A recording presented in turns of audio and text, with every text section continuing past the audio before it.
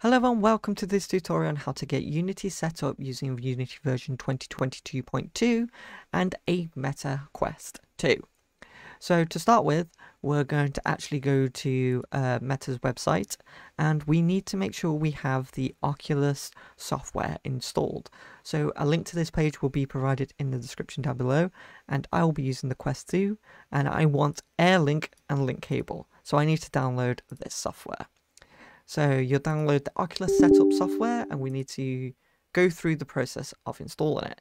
Now, I already have it installed, and it's just a case of installing a piece of software like you would on any other program, but it does have a rather large download, so I'm not going to do it in the video. Just follow the process. It's very, very straightforward.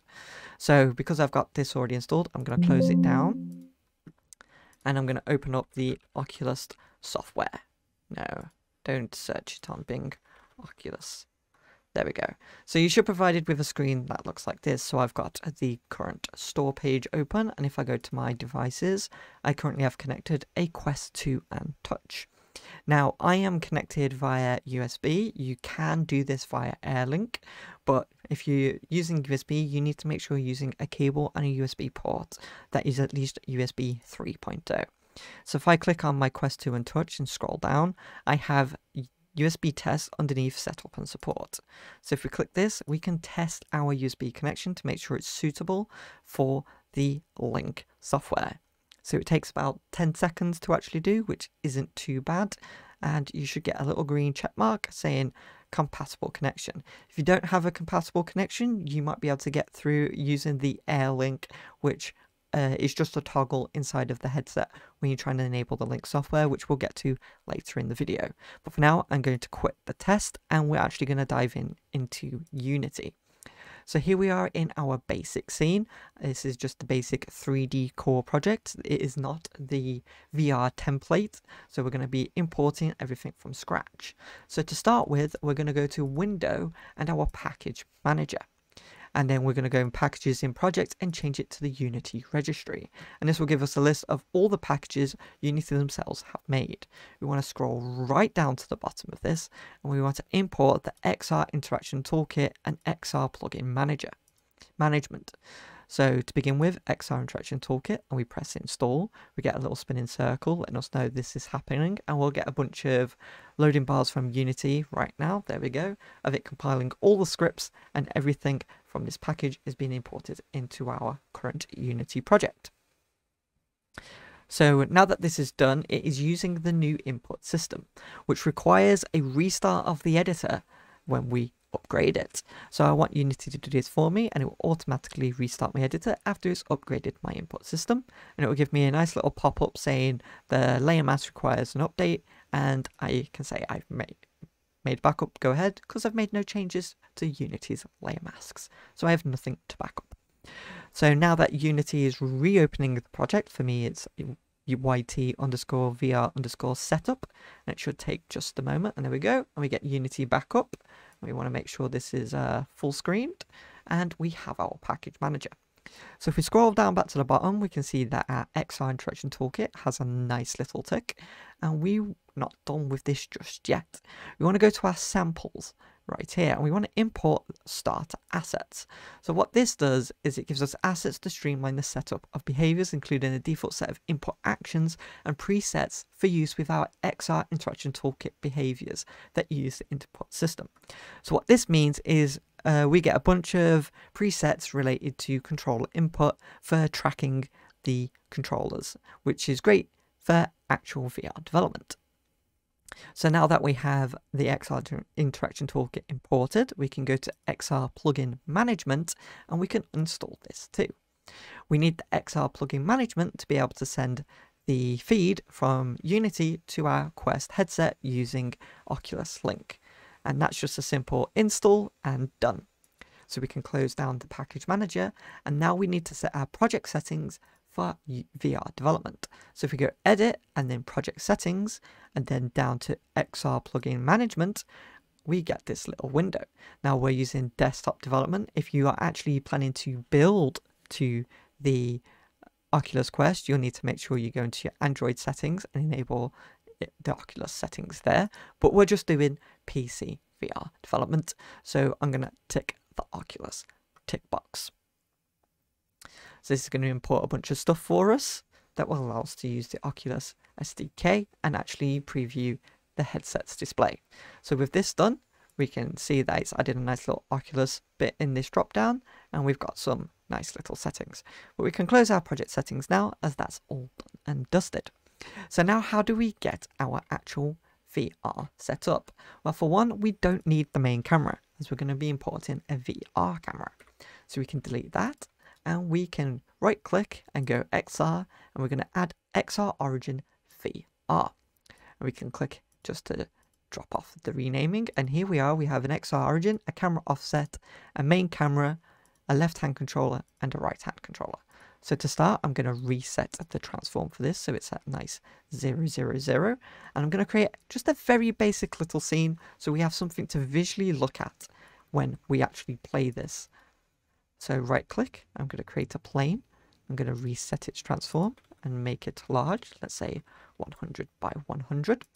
And let's create a nice little cube that we're going to place nice and center of the VR viewport. So if we can click this, we can see our main camera. We're going to get a nice little view of this cube. We can go to our game view. This is what we'll see. Let's give this cube a little rotation just for visuals.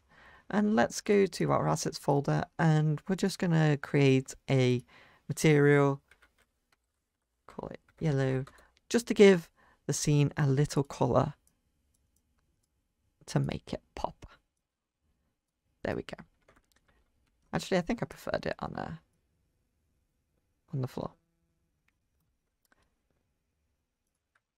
Let's create a white material. Assign that to a cube. There we go. That's a nice little scene. We can get a distinction between the sky, the floor, and the cube. Brilliant. So right now we have our hand controllers, but we have no visual representation for them. We have no 3D model. Thankfully, if we go to this nice little page set up by Meta, you can download an FBX and PNG of all of the Oculus devices. So as you can see here, Oculus Touch for Quest 2, left and right control FBX, and a PNG texture. So we're going to download this file, agree to the terms and conditions, and we're going to wait for this to download, and then we're going to import it into our project. So this should just take a couple seconds. There we go. We need to extract this out of the zip. Open up Unity, bring this up here. Go to Oculus Touch for Quest 2, because that's the device we're using, and we want underscore div 0, as it has 3 levels of detail, but div 0 will do just fine for us. So here we have our 3D model of the Quest controllers, but we also need the textures. So we want the next controller both underscore color 1k.png, and here we are. We've got a nice little Quest controller texture. So now we're going to create a material for our controllers. Quest 2 controllers. And we're going to give the albedo of this the texture we just imported. So now we can begin giving our hands a visual representation of a 3D model that should be accurate. So we drag this into the scene. As you can see, it's already got the material applied, as I believe this does actually come with a material as well, does it? Because we've not applied this one. So as you can see, yeah, I believe it comes with one, but you can import your own if you might want to change the specular softness, or even give them a nice tint. So there we go. We have a visual representation, but we need to set these to make sure they're the same transform position as our hands. To start with, we're going to unpack this prefab to allow us to just take the mesh. This is all we want. So we just want the mesh. We can drag this under the left hand, the right hand under right hand, and then we can delete this. But because this is a skinned mesh renderer, when you press play, you might get some funky stuff. So actually what I'm going to do is replace this with a mesh filter and a mesh renderer.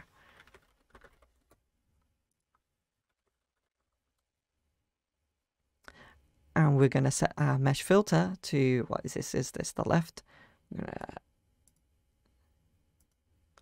left quest mesh 2. And we're going to give this a texture, and we're going to do the same for the right hand. So mesh renderer, mesh filter, open it up, grab the right one, apply the material, and there we go. We've got our nice little mesh. And this is just for basic visual representation. There is a whole bunch of stuff you can set up with the skinned mesh renderers to get things like analogs moving and button presses, but that's a bit out of the scope for this tutorial, so I'm just using a mesh renderer and mesh filter just to display the models so we can actually see the hand tracking in motion. So now that we've got this done, we can actually go to the left controller, and as you can see, we have an XR control action based component, and this has our positioning, rotation, tracking states, and inputs, but none of them are set up.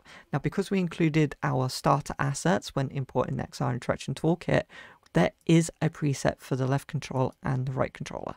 So we can enable this preset and it's all set up for us. Now, all we have to do is set the model parent. So the model parent is actually itself, like so. And we can do this on the right controller too. Set it to the right controller and then set the model parent to itself, and there we are good to go. The next step is we need to make sure that our inputs from the samples are actually going to be used to track our hands. So what we want to do is we want to go to our XR Interaction Manager, and I'm going to add a Input Action Manager. And we're going to hit plus, and we're going to hit the little circle with a dot, and we're going to add the XRI default input actions. And this will just make sure all of the events get subscribed to in the back end, as well as give us tracking and buttons interactions for our little hands. So now that all this is set up, we're actually done and we're set up for VR development. If we press play, we'll get the view in the game mode, but we need to make sure we go on our quest and we need to enable Oculus Link. So here we are in the Quest 2 headset. If we press the Oculus button and go to their settings, we can see there's a button in the UI for Quest Link. This will open an option which will have a toggle for Air Link if we don't have a compatible USB 3 cable or port, but we do, so we're just going to press Link as we're all good and ready to go for tethered VR. This will load into the default Rift software. We are now doing tethered VR development with our Quest 2, so we're good to jump back into Unity and continue over there. So now that we have Oculus Link enabled, we can just press play in our editor and we should have everything good to go and working. So as you can see, we've got our head tracking. Put the headset onto my face. If I bring up my hands, oh, as you can see, the controllers are a little offset. That's because I forgot to reset the position. So let's just quickly fix this little issue. If I go to the meshes, as you can see, the Y is offset. So all we're going to do is we're going to reset these to 0.